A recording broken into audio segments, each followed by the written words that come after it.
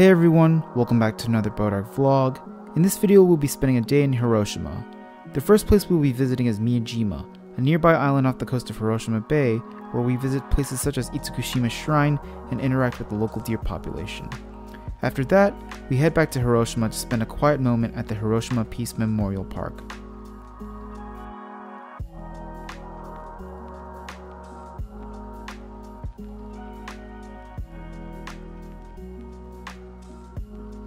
Alright, let's get this vlog started. Our trip to Hiroshima begins with us at Kyoto Station, boarding the Tokaido Shinkansen. This will be our ride for the day, taking us straight to Hiroshima.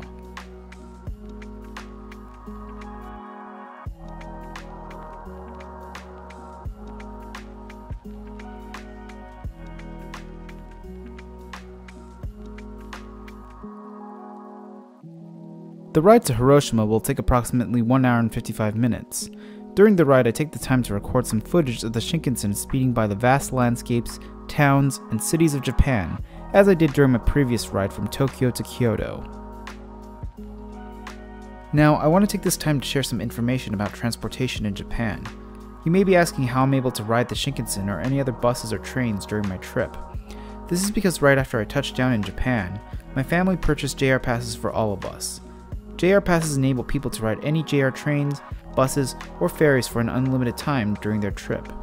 I found the JR Pass to be very useful and definitely worth it the next time any of you consider visiting Japan. However, it is a bit pricey as the type of pass we purchased was a 14-day pass, which cost 80,000 yen. This equates to around $511 US, so again, a bit pricey, and if you don't have the money for a JR Pass, you might want to consider some cheaper alternatives.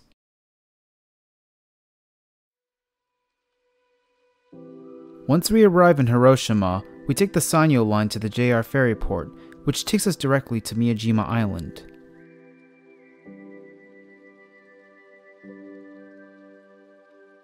As I mentioned earlier, since this ferry is under JR, I am able to ride the ferry using my JR pass.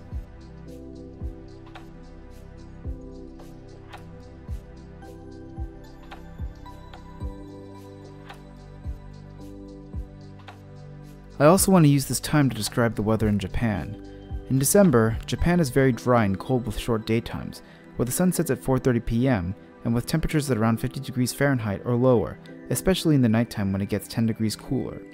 That is why you can see me and my family wearing a lot of layers in previous Japan vlogs. Here in Hiroshima, the weather is similar, around 50 degrees Fahrenheit and very dry weather with little rain. While there wasn't rain that day, there was a lot of clouds. On the bright side, no pun intended, Hiroshima doesn't get that many visitors in December, making it the perfect month to visit.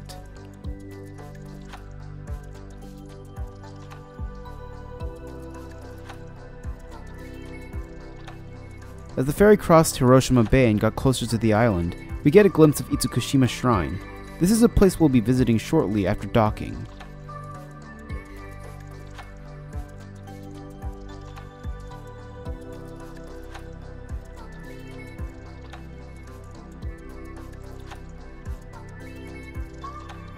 After setting foot in Miyajima, we immediately begin walking around and I start to notice the local deer population. Fun fact, Miyajima is home to 500 deer and it's pretty common to see them among the locals in Miyajima. These deer were also considered the sacred messengers from the gods, known as Shinroku.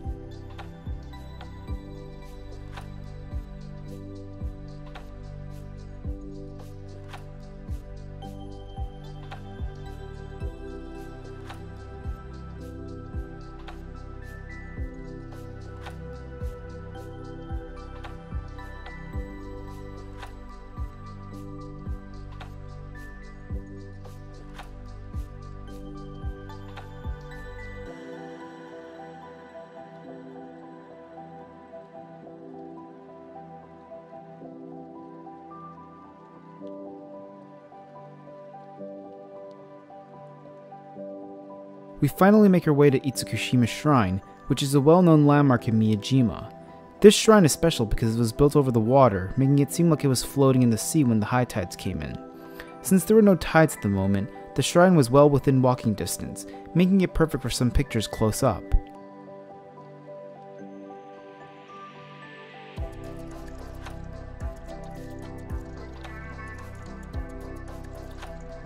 While I was at Itsukushima Shrine with my cousins, both my parents went on a separate trip to Momijidani Park, where they took the Miyajima ropeway all the way up to Mount Misen.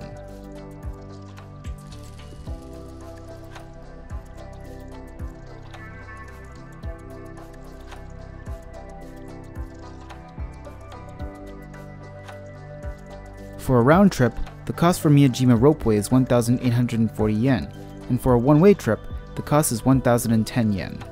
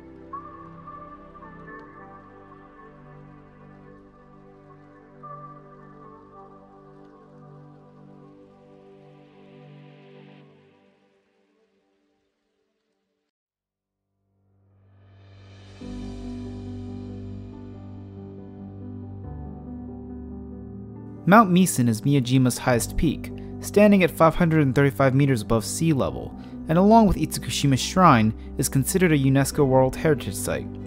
The footage here which my parents recorded shows the spectacular view of Miyajima, the Sado Inland Sea, other islands, and Hiroshima City in the distance from the top of Mount Misen.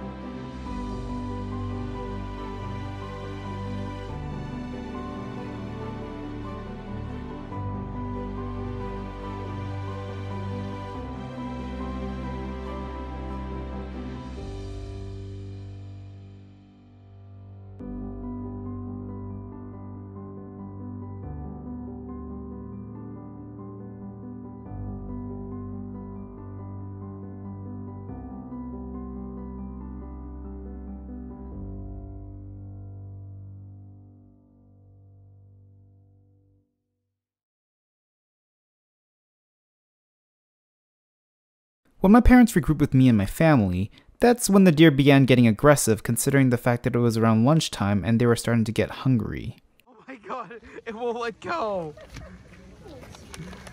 Oh my god! Do I even want to try?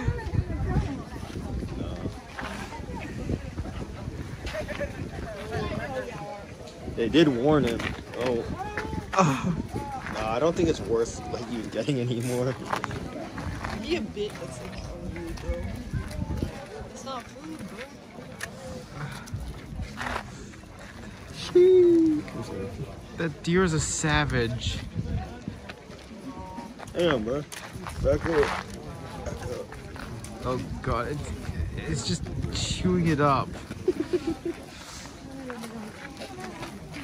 Oh my god! It's like, oh my god!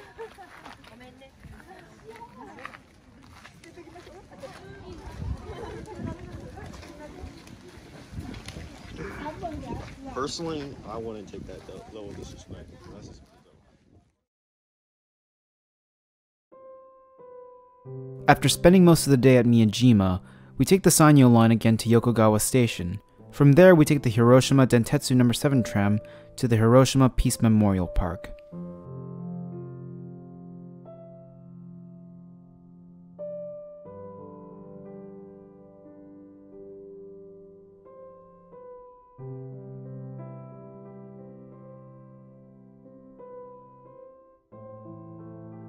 As many of you know, on August 6, 1945, the United States dropped the first atomic bomb in Hiroshima, devastating the city and leaving it in ruins.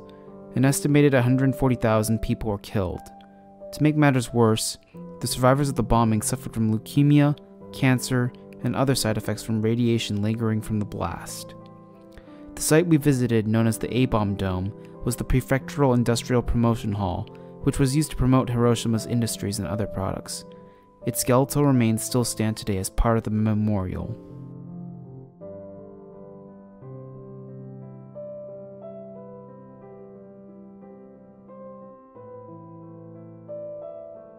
There are also other parts of the memorial park which I was unable to get pictures of, such as the memorial cenotaph and the Children's Peace Monument, both of which were built in honor of those lives lost during the bombing.